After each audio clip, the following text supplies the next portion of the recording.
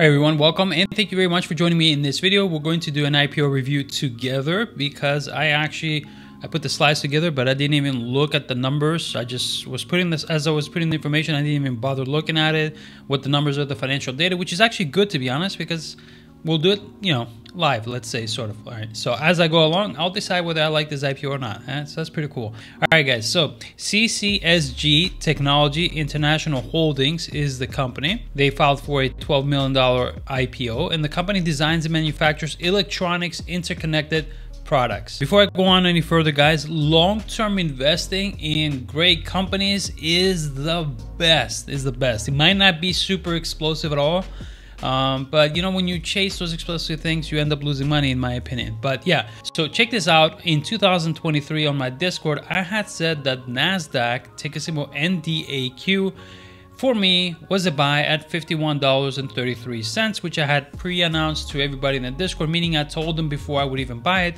that, hey, you guys, I want to buy NDAQ at $51.33, right? So I did buy it at $51.33, and I've been holding it since, guys. I am still holding it. I'm so happy. It's at $56.46 today in 2024, right? Just, not long ago. And yeah, sure, it's not explosive, but hey, I'm not losing money. I'm actually making money, and I'm actually making more than I would have if I had my cash in the bank or something like that.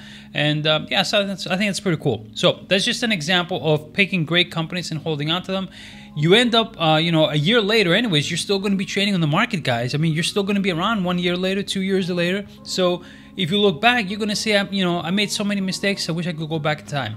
Pick great stocks so you don't have to say to yourself in the future that I wish I could go back in time. Another stock in 2023, that was on October 16, 2000, so it's not long ago at all, guys. It was just on October this year, of 23.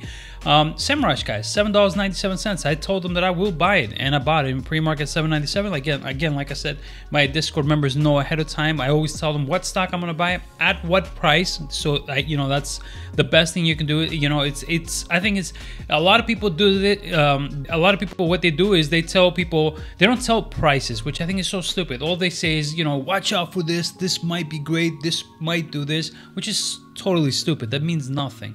So I tell people prices of what price I will buy. And Semrush right now, guys, is at $12.26. That's pretty cool. All right, so going back to the IPO. So the company is based in Hong Kong, and it is CCSC Technology International Holdings.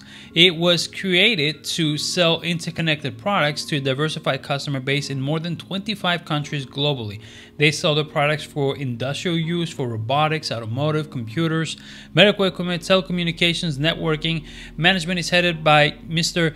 Chi-Sing Xiu, who has been with the company since the beginning, and this company has received so far $2 million in investments from Sky Interconnect Global Limited. The total revenue for the company in 2021 was $22.6 million. Then it went up to $27 million, and so that's actually a nice growth. The gross profit loss went from $7 million to $7.4 million, and the gross margins on an average of about 27%. Operating profit loss went from 2.4 to basically the same thing, 2.4 million. Comprehensive income loss goes from 2.6 to 2.6. And the cash flow from operations, 2.2 to $2.9 million. The company has $7.7 million in total liabilities. They have $5.9 million in cash, and their free cash flow is positive $2.8 million. So this IPO is expected to go public on January 18, 2024. And it's gonna, you're able to pre-order this if you want to at $4 to $6. It's gonna be 1.2 million shares. Revere Securities is the underwriter. I'm gonna stay neutral. Now, typically $4 to $6, interconnected devices, a China IPO, 1.2 million shares. Usually that's a good formula for a good pre-order to sell on day one on the first pop. And it might do that actually. All right, it probably will.